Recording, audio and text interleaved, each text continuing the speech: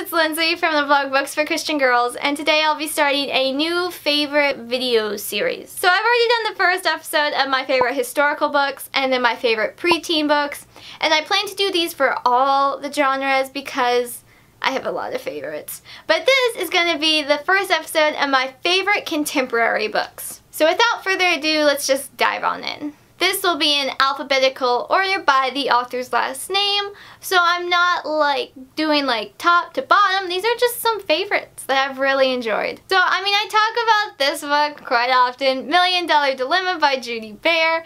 This one I talk a lot more about in my favorite Christian books video. So if you want to learn more about this one, just know it's a favorite. So if you're curious about it, and the puppy dog, you can go check out that video and I'll give you more of a rundown about it.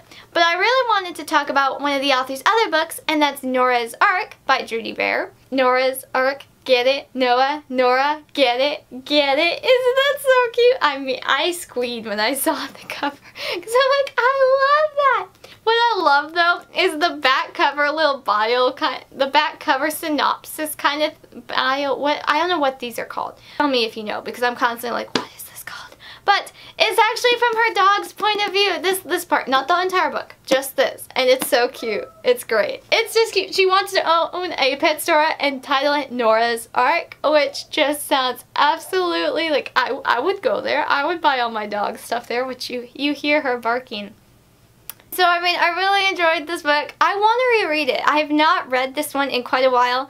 I actually don't even think I have reviewed this one on BFCG, so I'll work on that, people. I'll work on that. I actually haven't read too many others of this author's other books. I haven't read her really popular series, which is the Whitney Chronicles. I haven't read those yet. They're on my TBR, not my physical, but just to buy so I can read them. So I hope to do that, and then maybe in part 2 those will be included in there.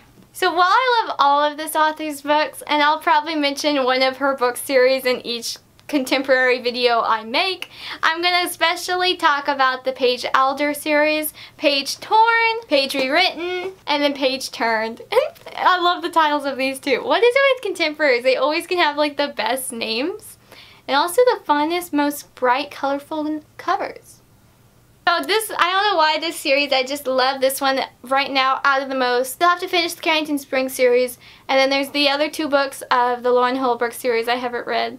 So I haven't read all her books, I'm saving some of them. But for this video, I just so adore this series. It does leave off with some cliffhangers also. We of course have the super sweet romance, a ton of faith content. I love Paige. Paige is a character I wish was real because she is just so sweet and down to earth, and then her humor is great. But her faith, I love hearing about her faith. She leads a Bible study for high school girls. She works at an adoption agency. She's just all around awesome, and now I want to reread this series. Another really cute rom-com kind of book that's set in a bridal shop is Love, Lace, and Minor Alterations by V. Joy Palmer. Now, I've said it before. I'll say it again.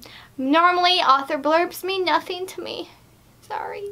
Janice Thompson gave a blurb for this one, so that changes everything. That changes everything.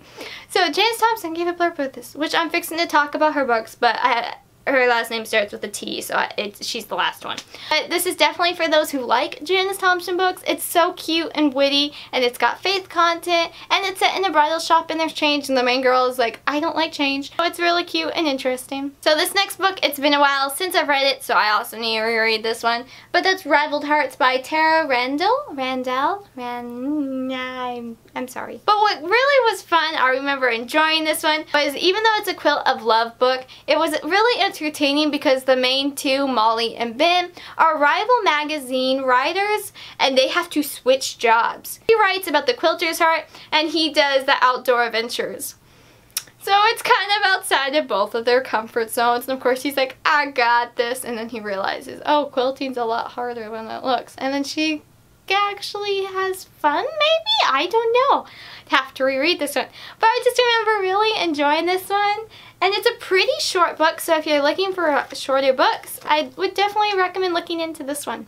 Okay, and then I'm gonna try not to fangirl so hard, but I've already fairly in this video, let's be honest. And Janice Thompson books. I mean, y'all, I mentioned Janice Hannah Thompson in like every video, so I always get asked, what book should I start with? And while a lot of people start with the Weddings by Bella series, I personally didn't. And while I do love the whole Bella's family and the storylines and everything, I would have to say I really like the Backstage Pass series better. I don't know why. I just really enjoy the series, and that's why I have given away so many copies of this first book, Stars Collide by Janice Thompson, because it is such a good one, and it's the one that got me started in it. So you can start with Fool's Rush In, but I mean, I also really like Stars Collide, even though this one isn't set in Texas. This one's set in Texas. So, I mean, it's got bonus points for just being set in Texas, let's be honest. This whole trilogy is so great. I'm due for rereading this one too. I feel like I'm giving y'all my rereading list. I say this in other videos. But yes, I just adore this series, and I need to reread it because I'm in the mood for more Janice Thompson humor and tons of faith content. So that's really all the books I'm going to talk about in this first episode of my favorite contemporary books. Please let me know if you've read any of these, if you've added any of these to your TBR. I would love to know. I honestly don't read too many contemporary books unless they are Janice Thompson or Erynn Mangum. So I'm trying to venture out and read more, but it's kind of a process because sometimes I just don't read contemporary books. I do like wedding contemporary books, so I think that's why I just love Janice Thompson's books. And so I'm sure I'll have more of her books to talk about in the second episode of this favorite contemporary series. But I hope you enjoyed this video. So I'm Lindsey from the blog booksforchristiangirls.blogspot.com, where I post a new review every Monday, Wednesday, Friday. I have a new video on this channel every Thursday, and I'm on Instagram every other day. Bye, y'all!